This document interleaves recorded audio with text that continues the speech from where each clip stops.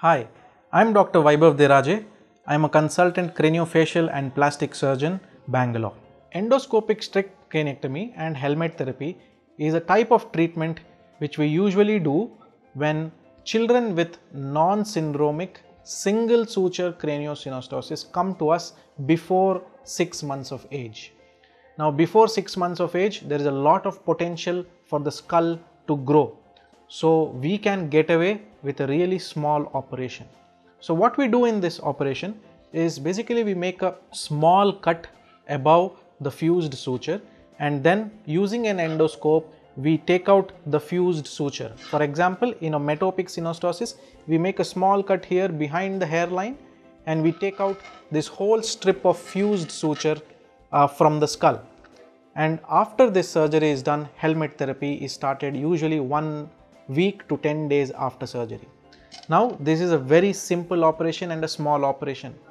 None of our babies have required any blood transfusion. We do not require any ICU stay. And as compared to the open cranial vault remodeling, babies stay with us only for 1 day or maximum 2 days in the hospital.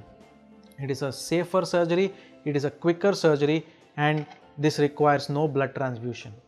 Now, after the surgery is done and the wound is healed, what we usually do is we schedule an appointment with our orthotist. Our orthotist takes some scans of the skull and then we send it off, and a 3D printed helmet is prepared. Now, this 3D printed helmet needs to be used almost 20 to 23 hours in a day for the next 1 year or so. Usually 2 or 3 helmets might be required. For example, the first helmet, first 3-4 months, and then once the skull has grown enough, we might have to replace the helmet again. Now, this 3D printed helmet, along with the advice by a really expert orthotist, can give excellent results in normalizing the shape of the skull.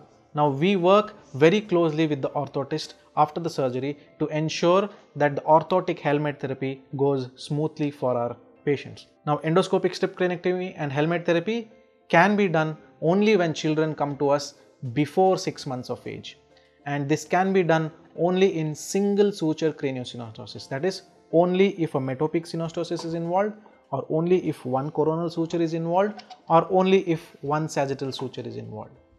This is not an option for multi-suture craniosynostosis or syndromic craniosynostosis. Now, endoscopic strip craniectomy and helmet therapy was introduced in India by one of my mentors, Dr. Derek, in this hospital, and we are the only center in India to offer this treatment as of now.